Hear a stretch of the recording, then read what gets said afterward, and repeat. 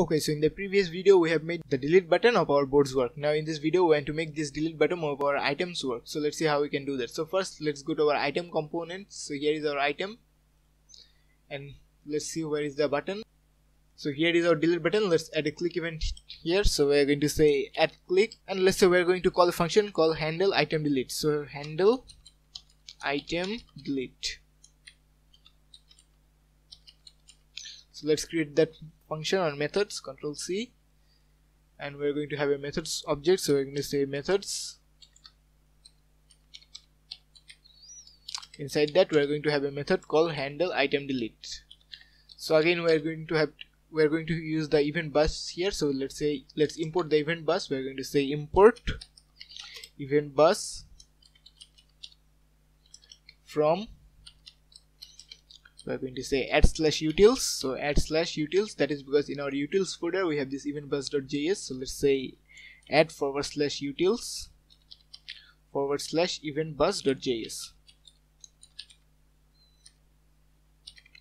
Save. So now here we're going to say event bus. So event bus.emit, and we want to emit an event called delete item delete. Actually, let's see in our home page. So for the delete board we say delete board. So for the item delete, let's say delete item. That would be better. So delete item. And we need to add some data. We need to pass some data to our event. So let's do that. So we need to have both board ID and the item ID in order to be able to delete one item from a specific board. So we're going to say board ID. So board ID equals to, and we need to receive both board ID and the item ID in our props. So let's do that. So let's see, in our board component, here is our item. So we need to first pass our board ID. So we're going to say board ID, so colon board ID equals to the board ID. We are receiving the board ID as a prop, I believe. So here is a prop, we are receiving the board ID as ID, so we can pass that. So board ID equals to ID, and we also need to add the item IDs or the index of our item. So we're going to say colon item ID equals to, this time this will be the index we're getting in our loop. So let me show you. So as you can see in the for loop we're getting the index also, so we're simply going to pass the index here. So we're going to say item ID equals to index.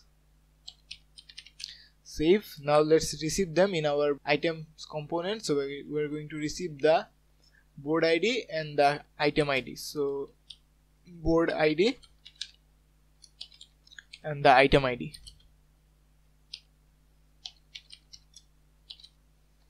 So now here we're going to say board ID equals to this dot board ID. So this dot board ID and the item ID equals to this dot item ID. Save.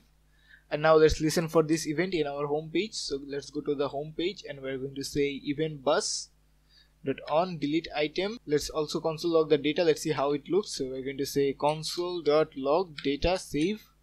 Click on inspect, and let's click on this delete button. So delete, and as you can see it says board ID equals to 0. That is because this is our first board and the item ID is 0, 1. So let's try to add another board. Let's say test board 2. Submit, and let's add an item here. So let's say add item. Let's say test item.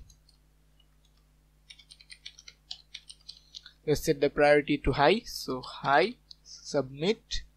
And if we click on this, it says board ID to 1 and item ID to 0. If we click on this, it says board ID to 0 and item ID to 2. So let's try to use this data to delete the item from our boards. Let's see how we can do that. So we can simply say this dot boards. So this dot boards, and then we want to target the board with the ID that is same as the board ID. So this dot boards and then data dot board ID dot item. We want to delete item at the index of data dot item ID. So save, and now if we click on delete, the item should be deleted. So let's try to delete this item. So delete. As you can see, that item was deleted. If we click on this one, that one gets deleted, and we can delete this one also. So yeah, now we can delete both our boards and our items. So in the next video what we're going to do is make that items sortable. So we should be able to click on this icon and then move our mouse to reorganize or sort the items. So I'll see you in the next video.